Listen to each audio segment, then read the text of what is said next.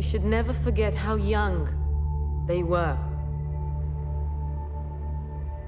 My father, Stefan Gold, was the youngest unit commander in Mossad. David Peretz had his 29th birthday while on the mission. When my mother crossed through the checkpoint into Soviet-controlled East Berlin, she was only 25. They'd had the courage to confront an unimaginable evil.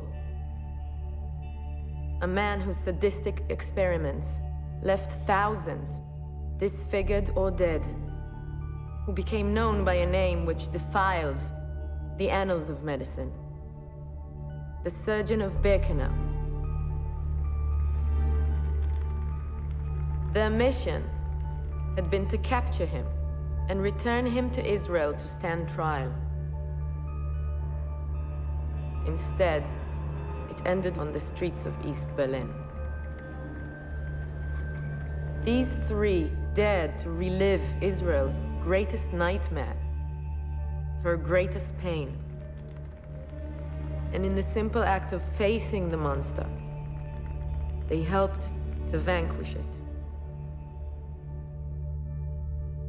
This book is dedicated to my inspiration, my mother, Rachel Singer.